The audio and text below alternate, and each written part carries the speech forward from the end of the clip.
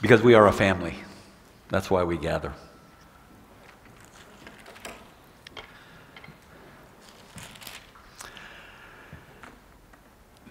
We had an interesting question come up, our family.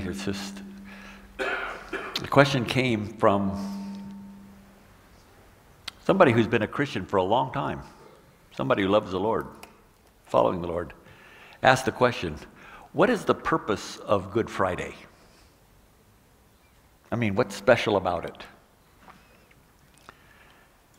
It shows you why we need to keep teaching, keep remembering, and why we don't necessarily come to church so we can learn new things from the pastor. We come to be reminded of things that we willfully forget.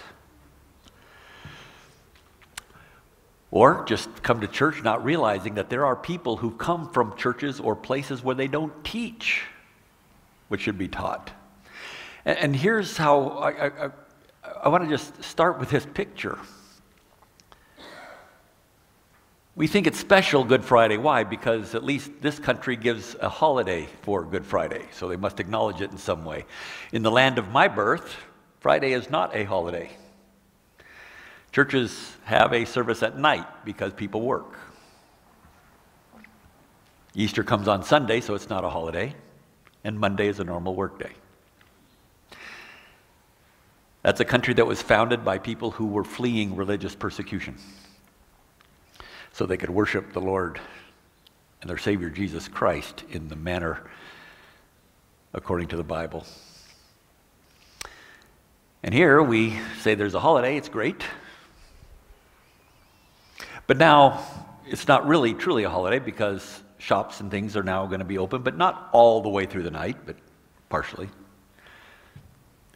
Generally when someone dies, I don't know what the tradition is here, but I know in the land of my birth, the tradition is when someone important dies, they lower the flag down to halfway. And they leave it there for all day. And it's something that everybody would know. When there's a holiday, everybody doesn't necessarily know why there's a holiday. We just know that there's holidays. But when you see a flag down halfway down the pole, you say, who died? Something happened. And questions begin to be asked. The most impactful death in the history of all mankind, and there is no flag. There is no remembrance. There's a holiday so that people would say, I guess it goes as a package in some way, or there's more honor given because we throw more holidays at it. And in the country where I come from, they throw holidays around like confetti or candy to satisfy the latest social cause, to appease some of the masses. But let's make a holiday. Replace some of the older ones who seem to be out of sync with today's culture. Good Friday. Why is it called Good Friday? We're going to answer that question this morning. Exactly why it's called Good Friday. And I really want to just, in this short, really exposition that we're going to have, I really want you to learn why it's going to be called Good Friday, and 3 specific occurrences that come out of the Gospel of Matthew that I want to point out to you. Very important things that happened that relate to our human existence. If you have your Bibles, open them to Matthew chapter 27. Matthew chapter 27. There are 3 events that took place on that Friday that you could say are the greatest events necessary for our existence, our being, and our future.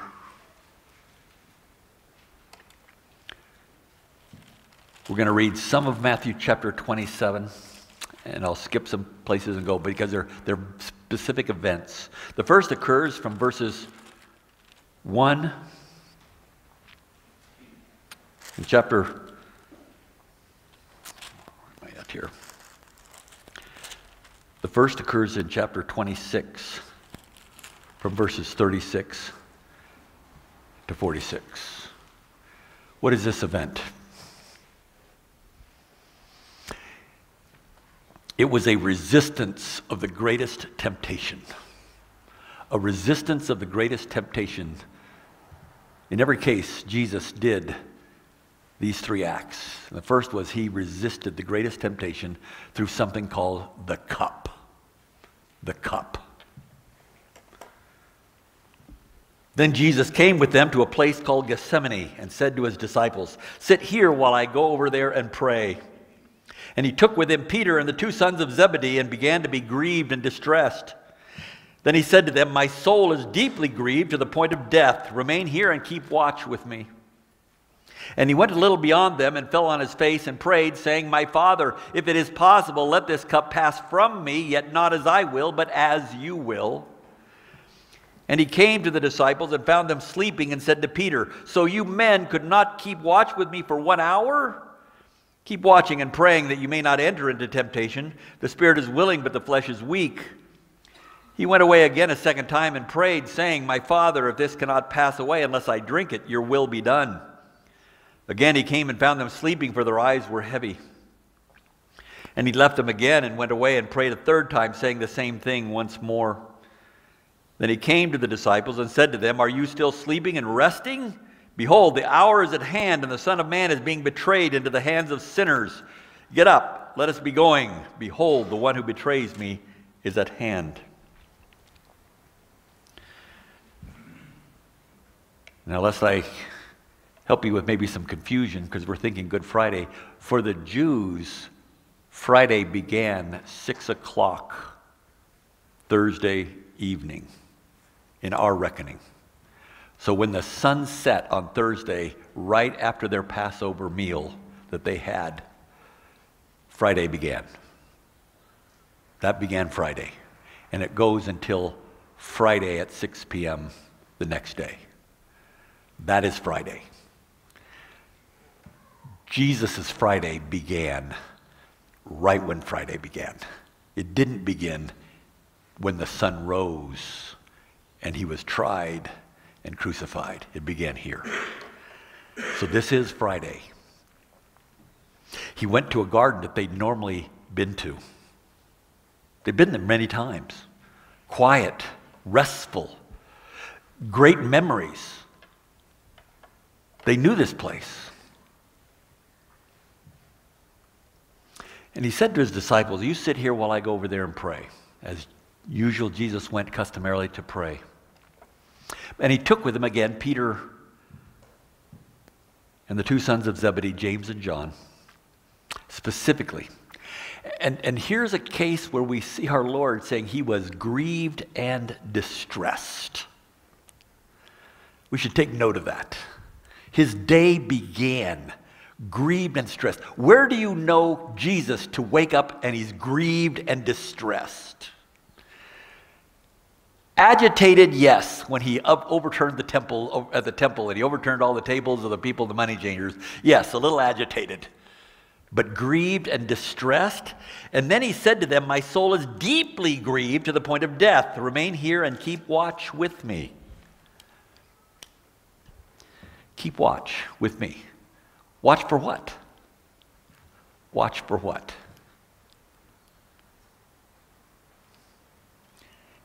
His concern is for them, but he is grieved and distressed. That's what we want to find out what this is about. And he wants them to be praying specifically. Well, what was Jesus praying specifically? There's two things he was praying. The first we find beginning in Matthew 27, verse 39.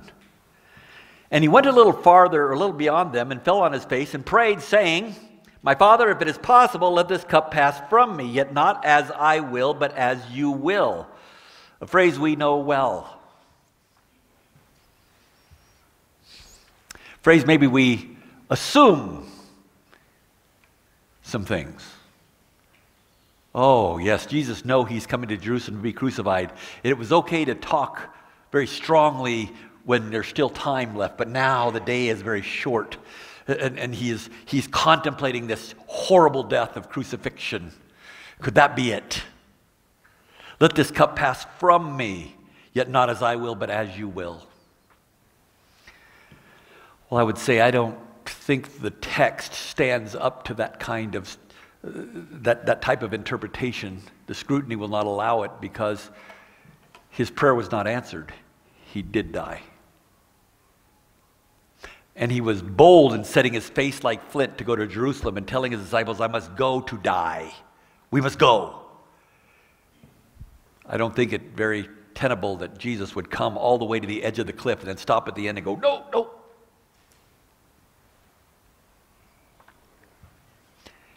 Could it be that he was concerned that he would actually not suffer the wrath of man, but the wrath of God coming as Father? Certainly that is a quite possible conclusion.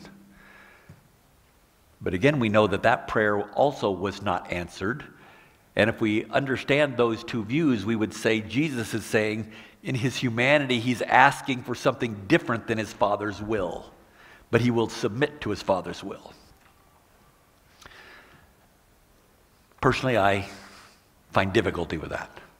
I know there are many who would say, yes, that's his humanity and his deity fighting and wrestling in that mystery that we can't understand. And I don't disagree that there's going to be, in his human state, there has to be great problems. The Gospel of Luke tells us he sweated so profusely drops of blood came out. And medically, that is a condition that can happen, but it is so severe, it could bring one to the point of death.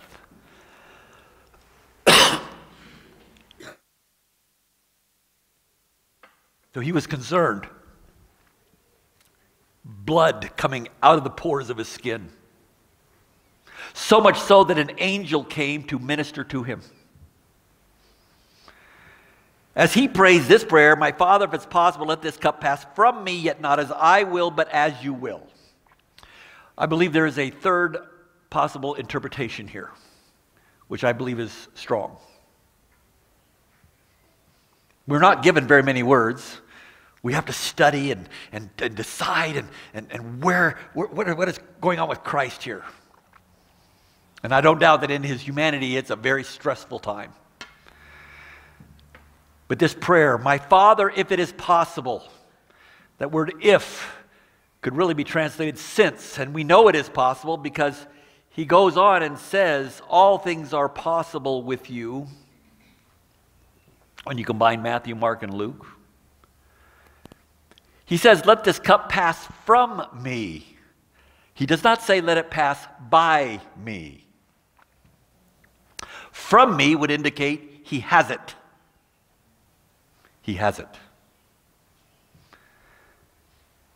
And then he says, yet not as I will, but as you will. And I don't want to fuss over a few of the little words here, but notice that little word as. Quite important in this verse. As is a comparative, meaning don't let this cup pass from me in the manner of, in the way of, I asking for it, but do it because it is in the manner of, the way of your will. Meaning, it is a fulfillment of Scripture, Father. It's what you have said in the past. That's what I want to come to pass. I don't want to ask you something new, something different, something opposed to what you had written in the past. I don't want to do that. I want to ask according to exactly how you've written it. So don't, because I just now asked, let it pass from me, that you do it because you love me. Do it because this is who you are. And you've written this. Now, what is this cup? Well, this cup is very clearly, throughout the Old Testament, is the wrath of God, the pressed wine wrath of God that people will drink. Let me just read what Jesus is now pouring over Scripture. Isaiah chapter 51, verses 21 and 22. Therefore, please hear this, you afflicted, who are drunk, but not with wine. Thus says the Lord, even your God, who contends for his people. Behold, I have taken out of your hand the cup of reeling, the chalice of my anger. You will never drink it again. He's holding on. God said, Psalm 16, verse 8.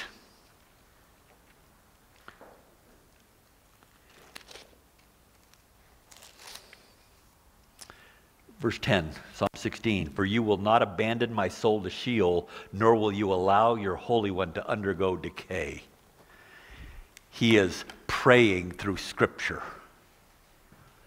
He is hanging on to Scripture, which is about Him. You will not allow your Holy One to see decay. But not as I will, but as you will, Father. And in the midst of that prayer, He came to the disciples and found them sleeping. And said to Peter, so you men could not keep watch with me for 1 hour. We just had a great Passover meal, and you couldn't do that. So he went away a second time and prayed again. My Father, if this cannot pass away unless I drink it, your will be done. Notice that, verse 42 combined with verse 39. It cannot pass away from me unless I drink it, which means if it's going to go away, I have to drink it first. He knows that. He is not praying to not drink it. What is he praying for? He is praying for his Father to take the empty cup out of his hand and not to refill it up with again more wrath and say, drink it again and again and again. What is he praying for? Not that he would suffer on the cross, and not that he would suffer the separation from the Father in that mysterious way that we can't understand. He's praying that he would not remain in that state, and he would be able to resurrect, and he would pass through death. That is what he's praying. Because you won't take it unless I drink it. I'm going to drink it, but I pray that you take it. He's wrestling. Satan left him in the wilderness to find a more opportune time. Gave him 3 questions. Jesus easily took all 3 of them. Begone, Satan.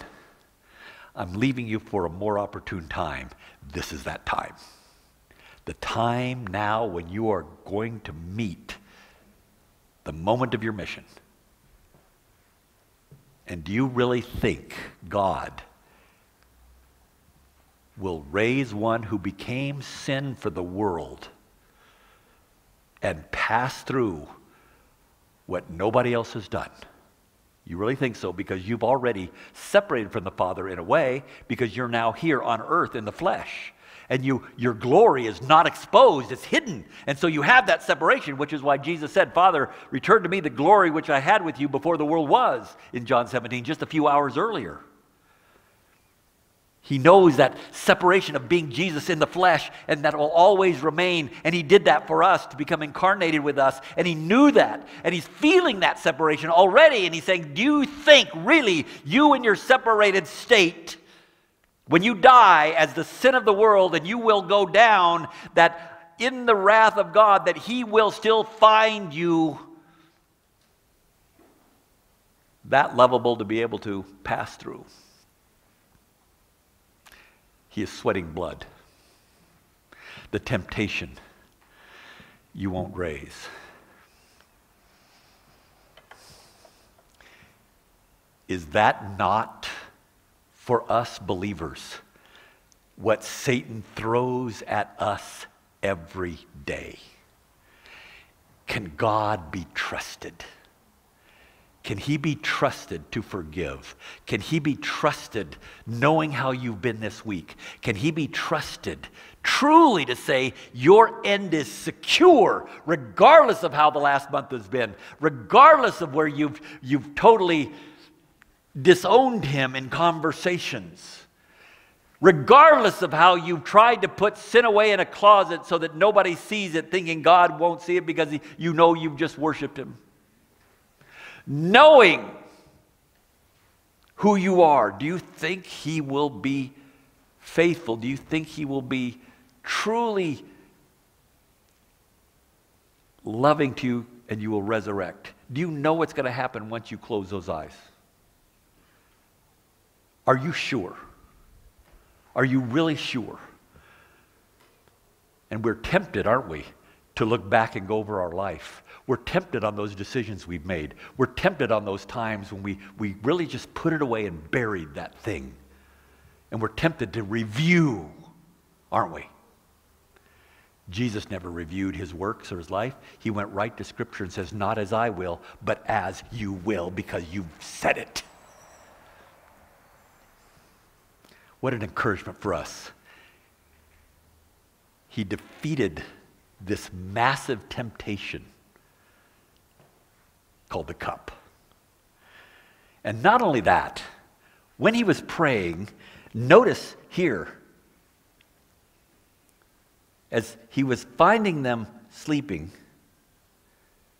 in verse 41, he said, keep watching and praying that you may not enter into temptation. The spirit is willing, but the flesh is weak. The other thing he was praying for was for his disciples to not fall into temptation. He's praying for them. While he is battling his own temptation, he's praying for them. By the way, do you know that is a way, as you're battling your own temptations, when you start praying for others, it's amazing what happens in the settling of your heart. When you start praying for others by name, and you start worried about others and their falling, you're not battling with your own temptation as much anymore, are you? Your mind is on, what about them? What about them? He gives us right here, not only in how he battled the greatest temptation of the greatest force of sin and Satan and defeated that temptation, but gave us hope. Hope. Why? Because he had hope in Scriptures. So hope defeated his greatest temptation called the cup. Secondly, in chapter 27, beginning with verse 33, down to verse 54, it's what we read earlier.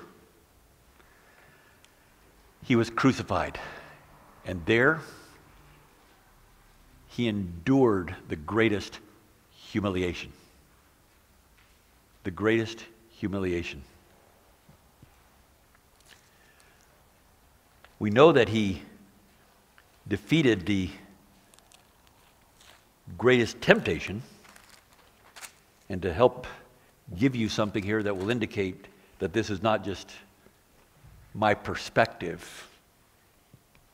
In Hebrews chapter 5, Jesus says, the writer of Hebrews says in Hebrews chapter 5, verse 7, in the days of his flesh, he offered up both prayers and supplications with loud crying and tears to the one able to save him from death.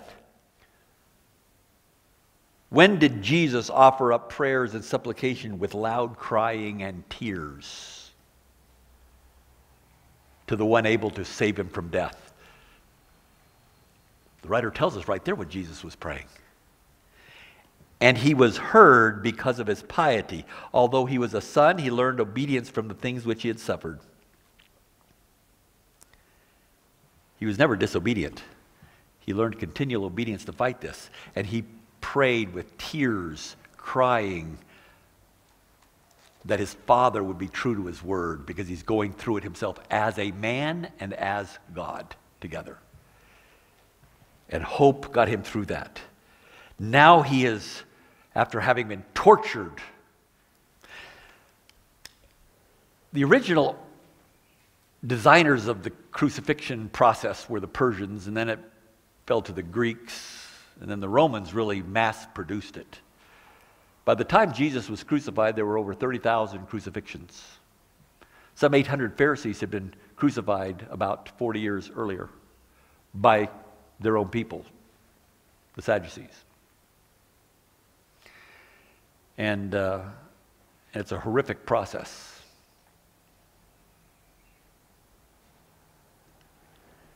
They came here to Golgotha, verse 33, after Jesus had been dragging his cross out.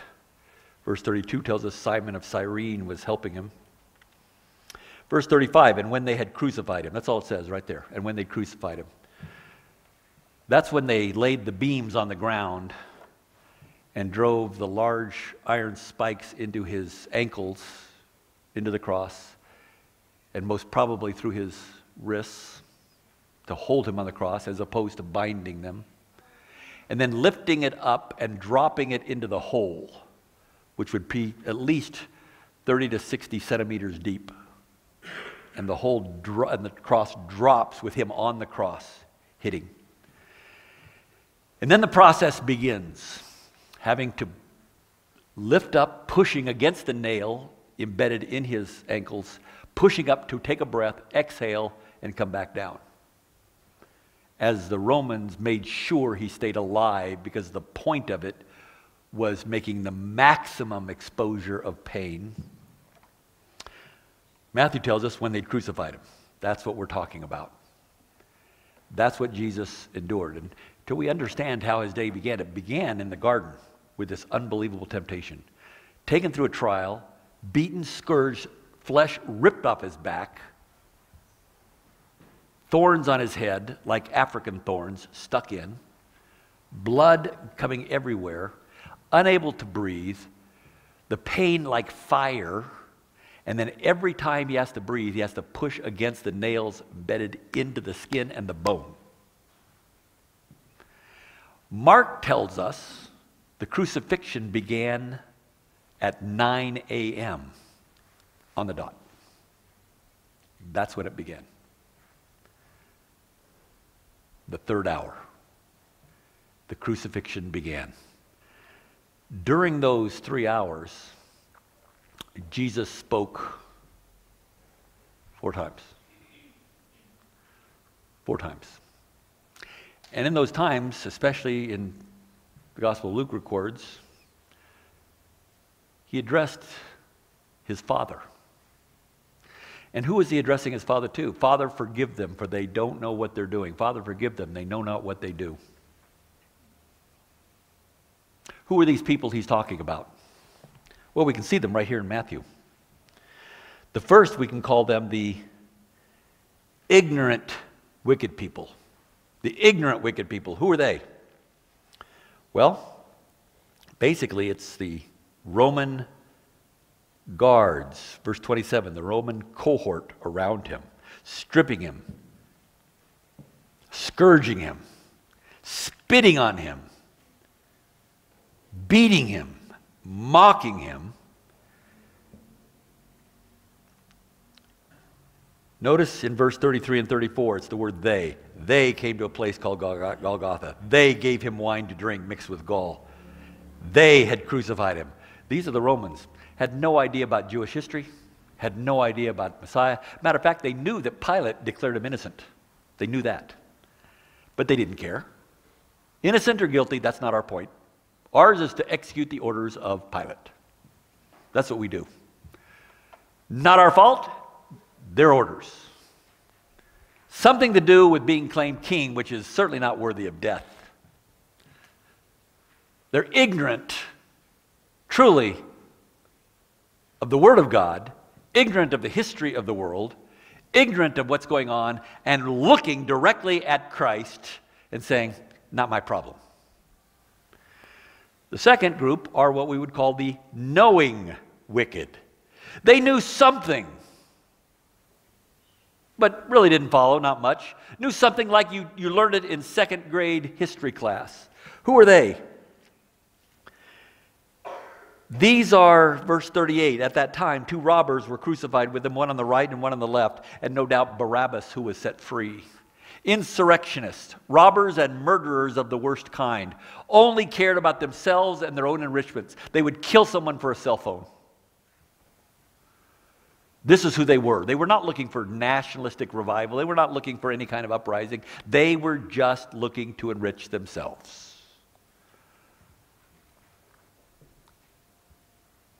And we know that they knew because The books of Mark and Luke tell us, the one robber cried out, says, if you're the Christ, save yourself. He knew what the Christ meant. He knew the history. If you're the Christ, save yourself. And not only that, in verse 44 of our text, the robbers who had been crucified with him were also insulting him with the same words. What were the same words? He saved others. He cannot save himself. He's the King of Israel. Let him come down now from the cross, and we will believe in him. They understood. He claimed to be King of Israel, what that meant, and that's a Messiah. They knew that, and they were up there with him, and they were mocking him as well. They were the knowing wicked. Who else were they? There's the cultural wicked. Who are this? These are the people who attended the synagogue. These are the people who would be doing something on Sunday through Friday, and then Saturday they would say, oh, let's go to the synagogue and listen to the rabbi and do all the things we do because we're Jews. And then they would go back out and behave however they wished. That would be culturally appropriate, which in those days it would be stealing, it'd be cheating, it'd be even committing adultery, it'd be all those things. Verse 39, and those passing by were hurling abuse at him, wagging their heads, and saying, you who are going to destroy the temple and rebuild it in 3 days, save yourself. If you are the Son of God, come down from the cross. These are the ones who said, hail, Hosanna, Son of David. Let me welcome you into Jerusalem. That's what it is to be culturally religious. You believe one thing one day and something completely different the next. Everything's acceptable. Let's just let culture drive us as I feel good in myself that I'm right with God. Hosanna, Son of David, to saying, I'm going to hurl abuse. If you're going to destroy the temple, rebuild it in 3 days, then save yourself. You're not so big, are you? Not too different from the Christian religion who likes to prop up men, prominent ministries everywhere, and then easily kick them when they're down. Not that they deserve to be up where they were, but we build them up so that when they fall, we can go, aha, I knew you were a hypocrite. The cultural religious people love to be self-righteous in that way, to call out the highest of the religious people. And finally, you've got the religious wicked. In the same way, the chief priests also, along with the scribes and elders, were mocking him and saying, he saved others, he cannot save himself. He's the King of Israel. Let him come down now from the cross and we'll believe in him. He trusts in God. Let God rescue him now if he delights in him. For he said, I am the Son of God. These are the ones who are in charge, looking directly at truth and denying it. Went to Pilate and said, hurry, we must get him off the cross because we know whoever hangs on a tree overnight is despicable. We don't want to break God's law by leaving him on the cross, so we must be not defiled by getting him down. Meanwhile, we'll kill him. All these were there. Father, forgive them. These are the kind of people I want you to forgive. No one is excused. None. Those who say, I never heard of Christ. The ignorant wicked, they were there. Those who heard a little, but I never really got taught well, but you knew. Those who were in and out of the synagogues, depending on their feelings. Those who taught are all there. Everyone represented as being saved throughout the pages of the New Testament. Father, forgive them, but they don't know what they're doing. That was the first 3 hours. 3 hours of surviving on the cross until verse 45. From the 6th hour, darkness fell upon all the land until the 9th hour. That was the first of 6 miracles. And the first is judgment. Judgment on Israel because they rejected their Messiah. They rejected the truth, and judgment on his Son, who became sin for us. When God brings darkness, he brings judgment. In Exodus, one of the last plagues, God brought darkness. And it was a darkness so dark it could even be felt. This darkness was actually recorded throughout various places in Roman history. Even went to the Caesar about a darkness that took place. And why this is a miracle is because it was Passover. Passover is a full moon. Passover is when the moon's on the other side of the earth. You don't have an eclipse. Even though that's the word that Luke used, the Greek word for eclipse. There's no moon anywhere nearby. But now there's a darkness completely covering. And it shows judgment, but I believe it does show us one other thing. It shows us God said, you're not going to see what it means to suffer the wrath of God and separation as they heard his cries in the darkness. Not for anyone to record, only to hear. The first of those miracles. This was enduring the greatest humiliation. Why do I say humiliation? Well, again, the writer of Hebrews tells us in Hebrews chapter 12, fixing our eyes on Jesus, the author and perfecter of faith, who for the joy set before him endured the cross, despising the shame, has sat down at the right hand of the throne of God. He was humiliated by all types of people, the ones he came to save, the ones he came to teach, the ones he came to be with. They were humiliating him as much as they possibly could while he was in the greatest amount of pain. He endured the greatest humiliation. So he defeated the greatest temptation. He endured the greatest humiliation for us. And then finally, he had a cry of the greatest vindication. He had a cup to deal with. He had a cross to endure. And now he had cries. Actually, 3 of them. Verse 46. About the 9th hour, Jesus cried out with a loud voice, saying, Eli, Eli, lama sabachthani. That is, my God, why have you forsaken me? Really wanted to meditate on this, and it's interesting. Not many people can say much about it. It is the only time in Scripture, the only time when Jesus addresses his Father as God. The only time. During the second 3 hours on the cross, when it's completely dark. But notice here, something that will help us interpret this. I mean, I understand he's saying, but your question, or at least my question is, as I look at this and I say, Lord, why would Jesus ask the question, why? Again, we go and say, well, in his humanity, 6 hours on the cross, it's so much. Why am I enduring this? Yet he preached that. He taught that. The Scriptures write about that. It doesn't make sense to me that he would now be defeated in his humanity and say, why? Yet we do know there was immense suffering. Notice in verse 46, about the 9th hour. You see that?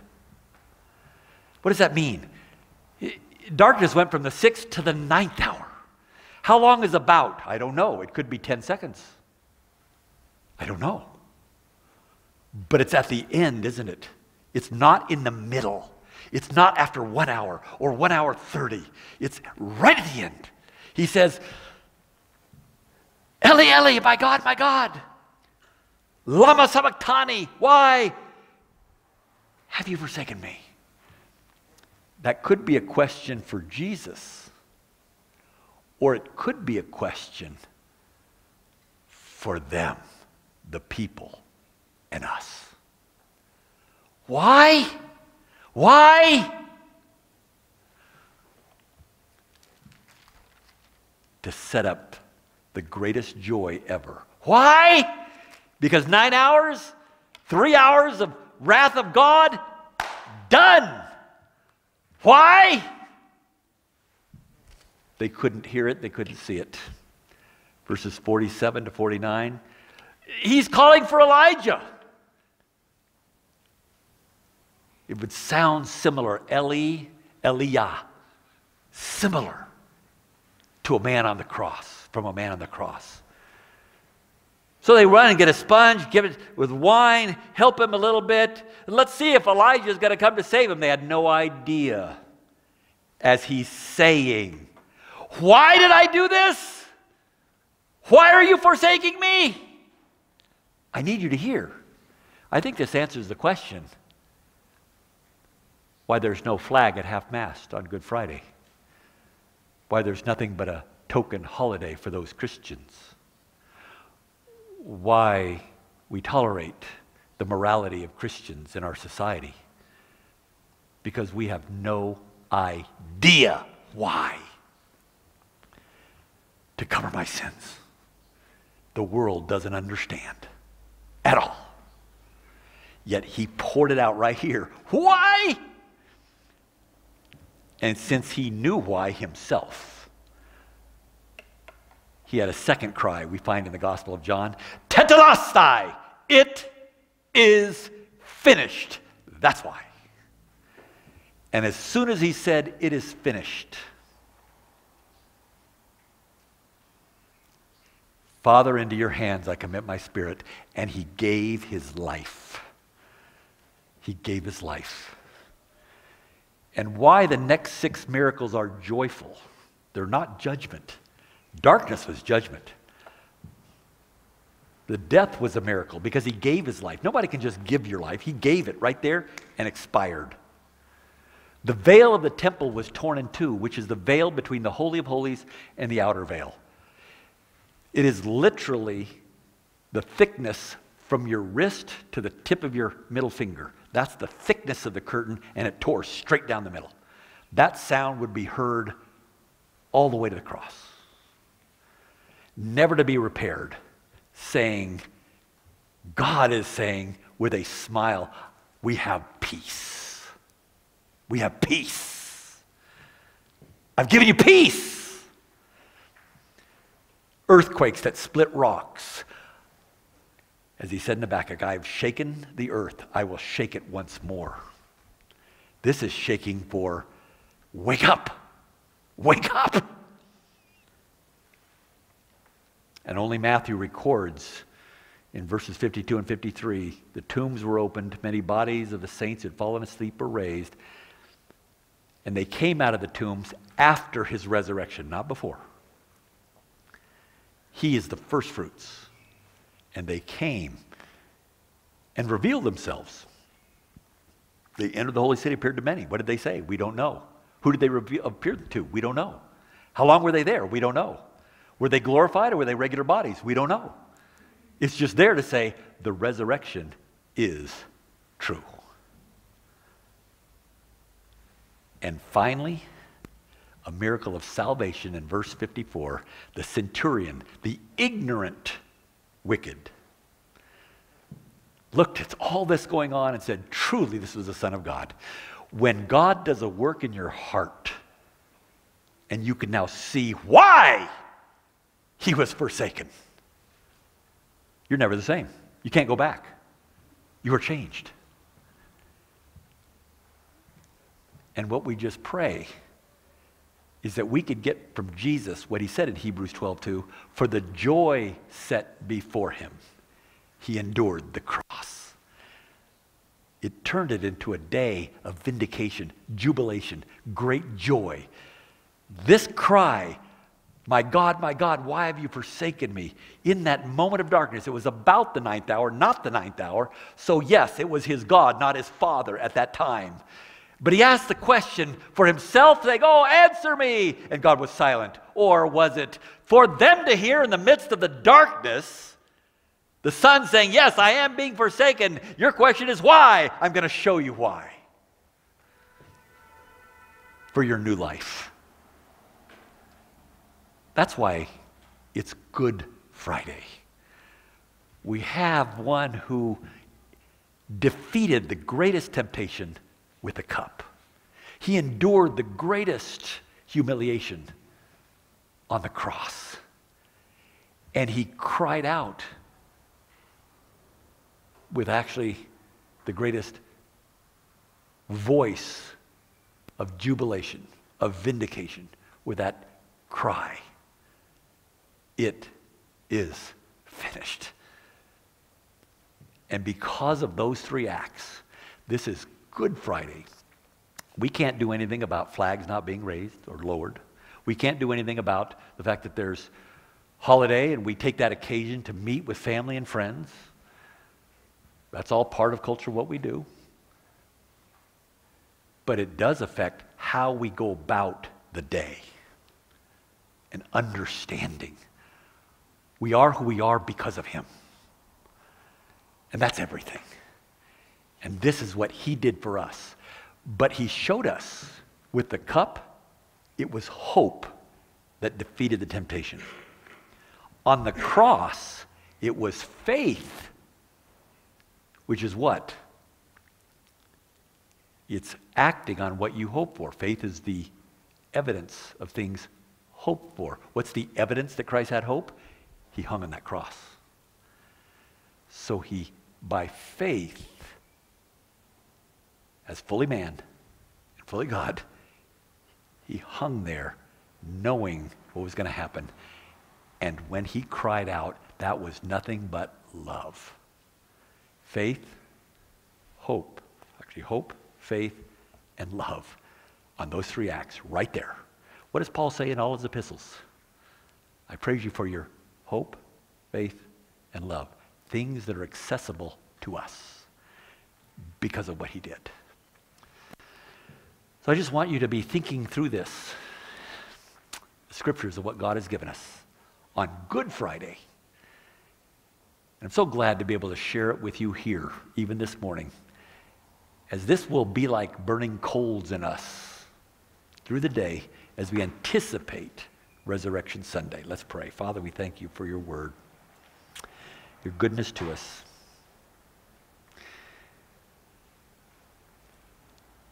Lord, you handled the depth. We could never, ever go so far as to think we know it all, or to think that we truly can understand you. You handled the depth so far, and because of that, the breadth of changed lives extends into the billions. Because of this day, Lord, you've made peace, and you yourself have great joy of what you have accomplished in bringing many sons to glory through your Son, Jesus Christ. And anticipate that day as our change becomes final and complete, that we rejoice with one another.